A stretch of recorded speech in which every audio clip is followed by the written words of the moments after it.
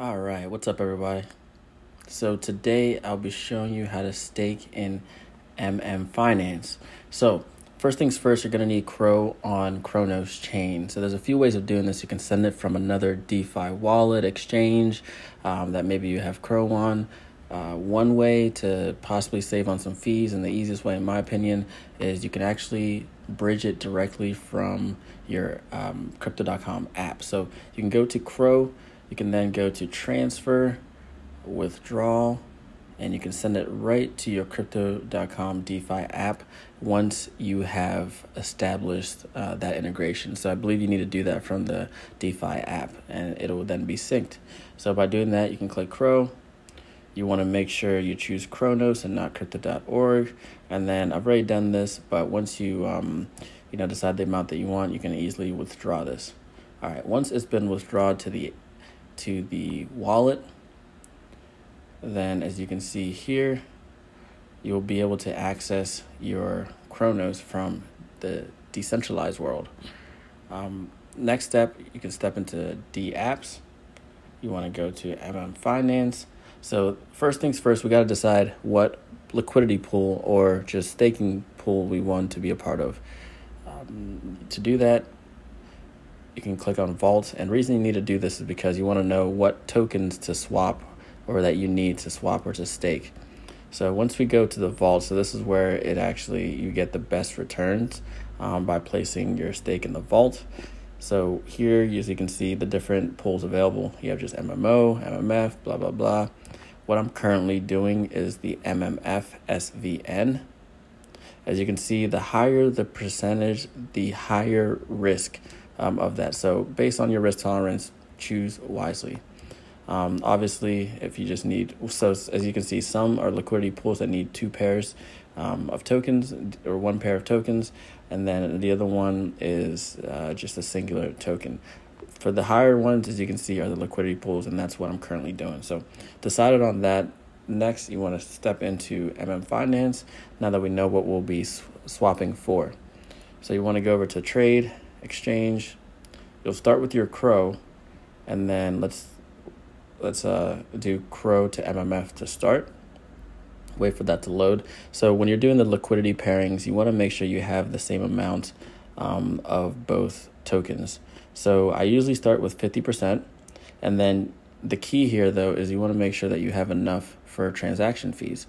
So I typically start with 50%, and then I take out a few. So let's just say 150 to be safe. So that make sure we have enough. So we go 150, go ahead and swap for MMF. Accept the price update. Confirm.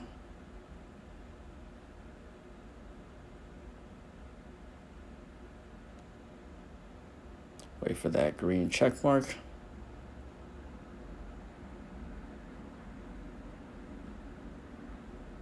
And looks like that went through. Fantastic. All right, next step, we want to get some SVN.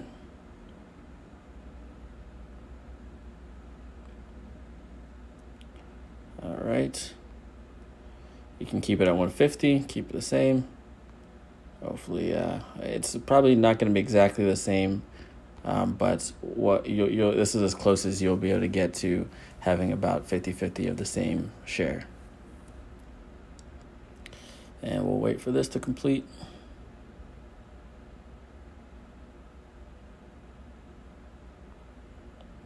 All right, looks like that went through. All right, next step is now creating this liquidity pair. So it's by doing that, you want to go into liquidity, so same trade section, and now you want to choose MMF as the one pair, and then SVN as the second. So obviously, if these are different pairs that you chose, as you saw, I think MMF M share is actually now the largest percentage. At one point, this one was the largest, so there's obviously a bit more volatility going on with M share.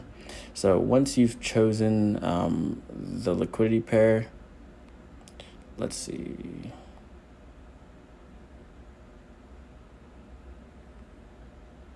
Oops, sorry. You want to click not find other LP tokens. You want to click add liquidity, and then MMF SVN. So it doesn't matter. Just click max which one, and it just basically will do the even amount of the other one. So obviously there's always going to be a little bit left over. I typically max out SVN because I think MMF is a bit more stable, and I'd rather keep that whatever little bit is left over. All right, go ahead and click supply, confirm supply of that liquidity, and then click confirm again.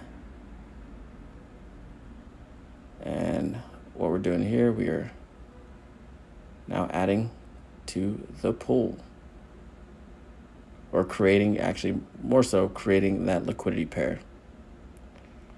And go ahead and click close there. All right, now that we have the pair, it's time to head over to the vault. I want to go ahead and connect your wallet to MMO. So this it's a meerkat optimizer.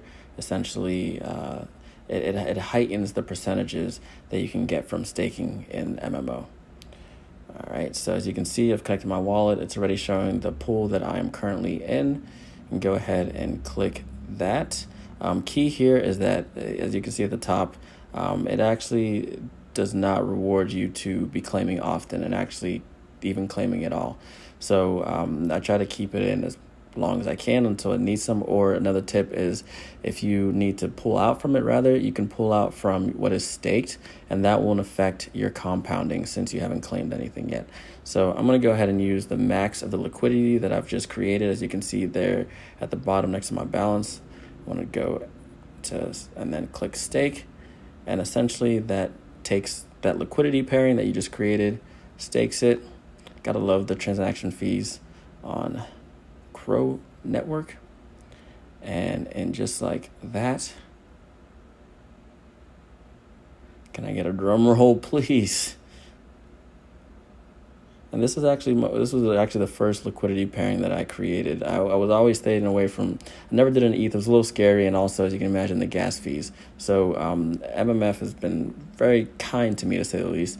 And yeah, just like that, you can begin staking. You can see it's added it to my staked, and you now have a liquidity pairing to work with. Thanks.